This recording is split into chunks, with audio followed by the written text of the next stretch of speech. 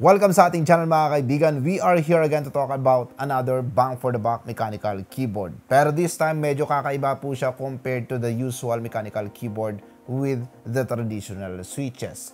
Optical switch na po yung ginamit dito. And to make this video short and yes, hindi ulit tayo abot ng 18 minutes compared sa ating previous video about mechanical keyboard, let me just keep things short and simple. And i-isolate po natin yan just about this mechanical keyboard AK84S, about optical switches, and that silicone keycaps included with this package. And at the end of the video, let's announce the giveaway winner sa ating previous raffle.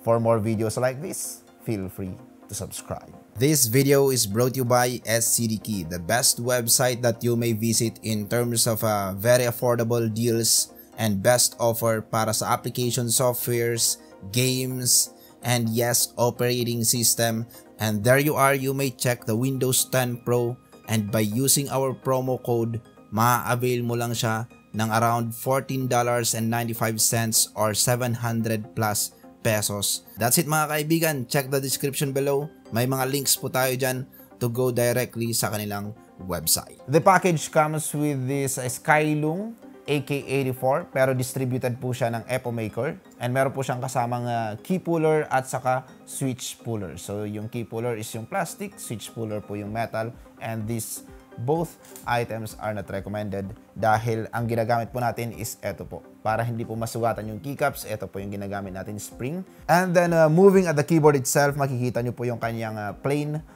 black stock keycaps na meron pong shine-through legends, and hindi po ako fan ng kanyang legends. Hindi siya pleasing para sa akin na tingnan. Pero it's okay, it's fine. Acceptable naman po siya. And yung kanyang top case is aluminum coating, and yung kanyang bottom case naman po is plastic. Integrated po yung kanyang plate, and actually hindi po ako fan ng integrated plate ulit dahil hindi talaga maganda yung tunog, especially pagdating sa spacebar. Nakakairita. You will know that later.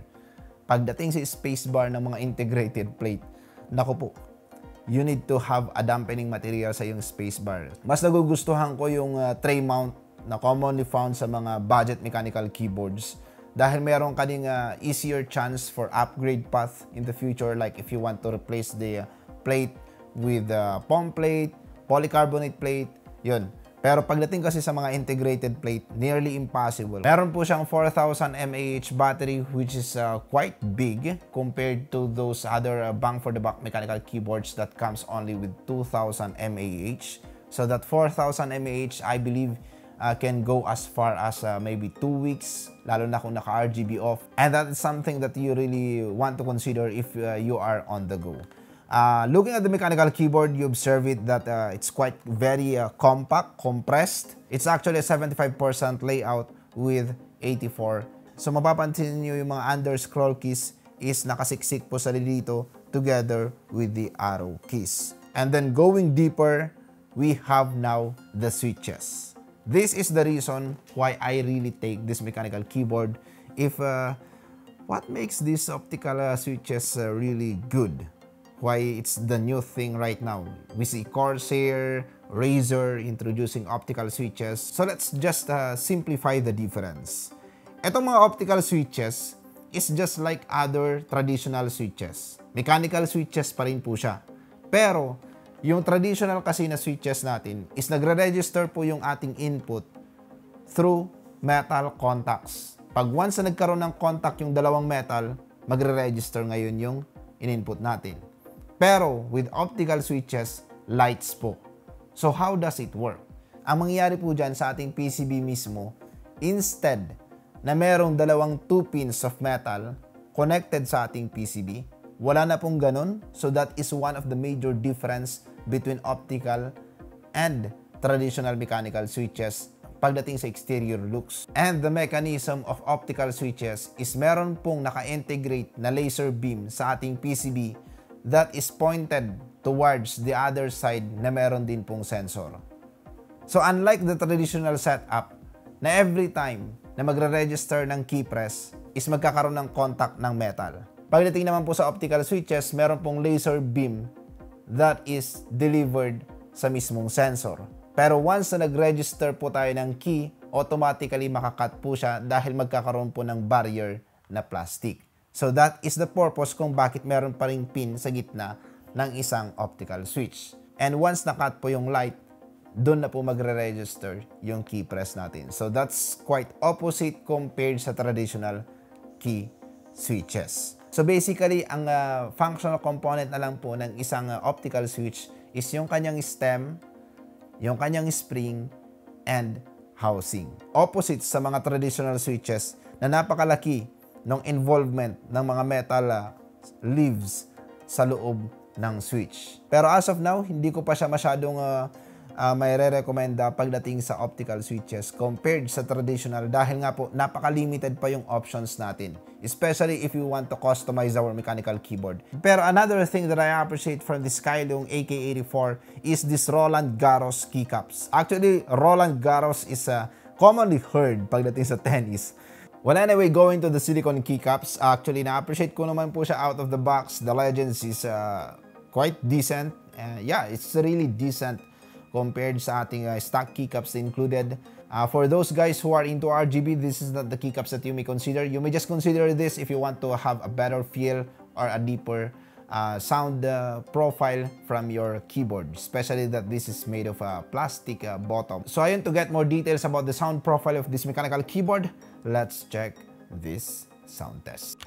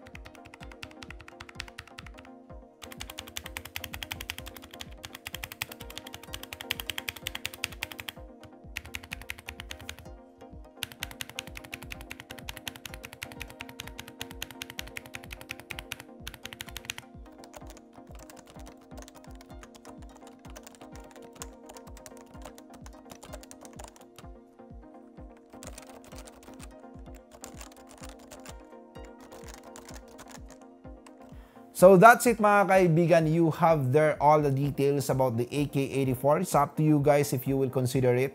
Quite subjective. In the end of the day, it's all about preference. I will still stick sa mga traditional mechanical switches after using this. Especially that this is a mechanical keyboard na hot swap. I want to take advantage of the hot swap capability of this mechanical keyboard. So I will stick with those traditional ones. Maybe 3 to 5 years from now, that is the time that I may consider optical switches, especially that in the long term there's a better advantage just by looking at the technology. We don't have still figurative numbers to prove our point, pero talking about latency, talking about response time, we all know that any metal mechanism merong wear and tear, and that may affect the response time or latency in the future. And that is nearly impossible by just looking at how the key is registered pagdating sa optical switches. That is very, very impossible. And ayun nga po, for the giveaway mga kaibigan, the winner of the last raffle draw, and this is actually about that LUFFY themed mechanical keyboard.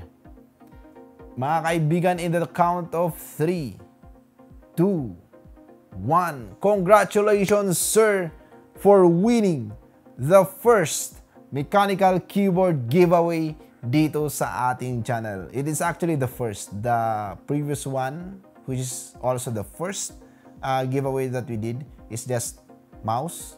Now this is the first. And yes, it's even themed One Piece. So hopefully you are a fan of One Piece also to better appreciate this mechanical keyboard. Ayun mga kaibigan, for more giveaways like this, keep posted, feel free to subscribe, and thank you so much.